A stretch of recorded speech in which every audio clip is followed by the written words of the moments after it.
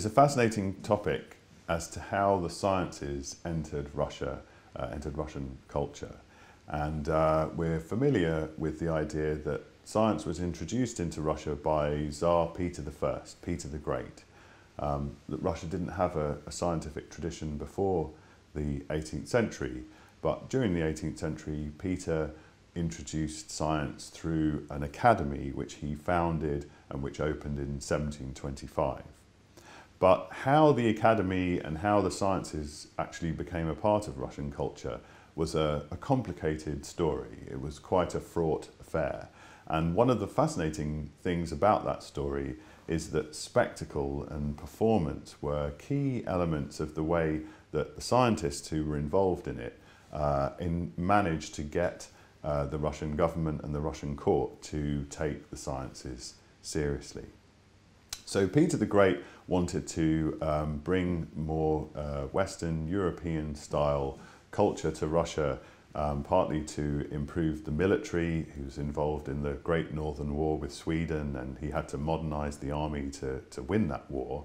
And so he founded a city, St. Petersburg, and introduced many different reforms that Europeanized Russian culture. And one of those was to introduce Western science. So he organized, with the help of the German philosopher Gottfried Leibniz and his students and followers, he organized an Academy of Sciences that opened in St. Petersburg in 1725. The people who were brought there came from Germany, from France. They were very well paid. Some of them were quite famous, and all things looked good. But unfortunately, Peter died, and so he, as the main patron of the academy, was no longer there to protect it. And just as the academicians had arrived in Petersburg, so the fate of their institution and of Western science in Russia suddenly hung in the balance. So what the academy had to do in its first years was very quickly come up with ways to secure a place for it. And a lot of people at this time were very hostile to the idea of bringing Western science into Russia. The Orthodox Church was skeptical, although probably not as skeptical as it's sometimes made out to be. But there were lots of nobles as well who thought that Peter's reforms had been taking Russia in the wrong direction, and they wanted to go back to the old Muscovite ways of doing things before Peter's reforms. And that included getting rid of these academicians and their sciences. Now, the academicians very quickly tried to figure out ways to enamor themselves with the Russian court, which at this time, and we're talking about the 1720s and 30s here, was located in St. Petersburg. For a while they were okay, whilst Peter's widow Catherine was on the Russian throne, but in the beginning of the 1730s there was a new empress, Anna Ivanovna, and she didn't automatically have any particular interest in the sciences. So what should you do? How should you secure your academy in this situation and your scientific activities?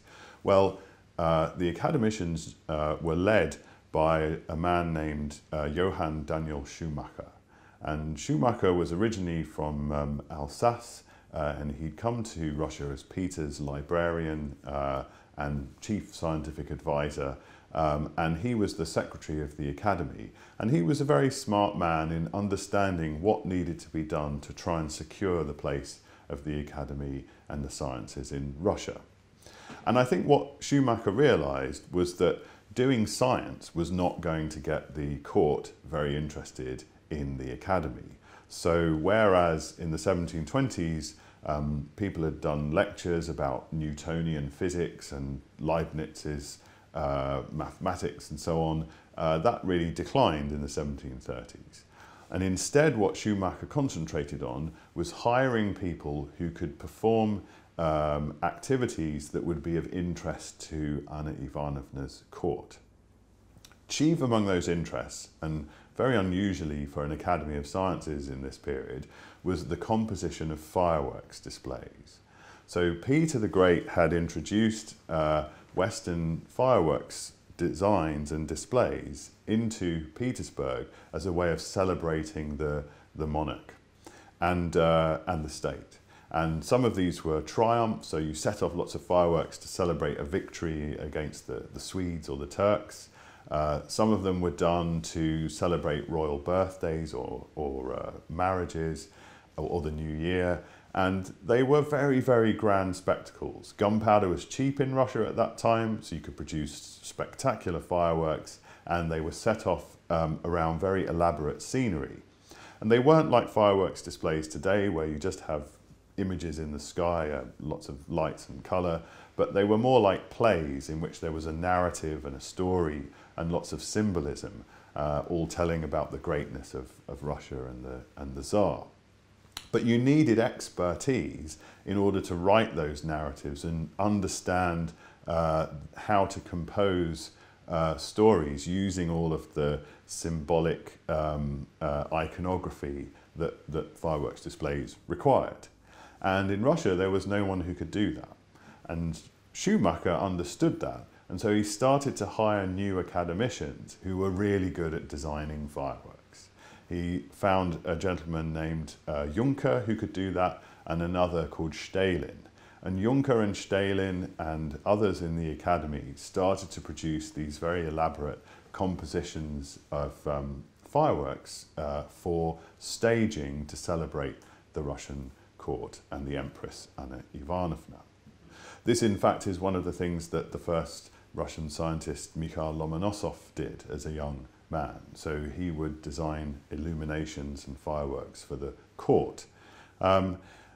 Schumacher also hired people to write poetry for the court, odes to celebrate the Empress, for example, and all kinds of artistic departments that would produce the kinds of things that the court might be interested in having.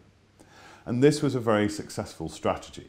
So by the end of the 1730s, 1739, the Academy was in a very good position because it had set itself up to provide all of these services to the court, who ultimately controlled its fate, and the court was happy to support it. But then something unfortunate happened. Anna Ivanovna died and was replaced after a little while by the daughter of Peter the Great, Elizaveta Petrovna.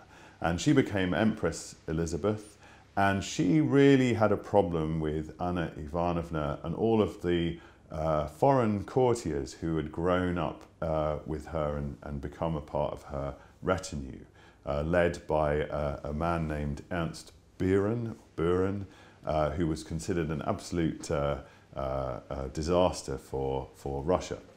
So Elizabeth set about getting rid of all of the nobles and anyone closely associated with Anna's court and replacing them with Russians and French individuals who were in her favour. And that was very bad news for Schumacher, because he just spent 10 years building up a close connection to Anna's court because he wanted the academy and the sciences to survive in Russia. And in fact, Schumacher was quickly arrested under Elizabeth's rule, and there was an investigation into him in which he was accused of all kinds of terrible deeds and embezzlement and corruption and so on. But it turns out that in the end, Schumacher survived partly through his connections to people like Jakob von Stählin, who was one of these designers of court spectacle. And one might argue that what Elizabeth realised over time, or what her courtiers realised over time, was that they still needed the spectacular skills of the academy, albeit that they should be transformed to celebrate Elizabeth and not Anna. And so Schumacher ultimately was released, and in the early 1740s, or in the 1740s, a charter was established for the academy, which set in law that the academy had a right to exist and operate on particular terms, and that was a key moment because it meant that the academy was finally secure in Russia. And so what we're seeing in this story is the way that spectacle and the ability to design fireworks, of all things, actually played an important role in securing a place for science in Russian culture.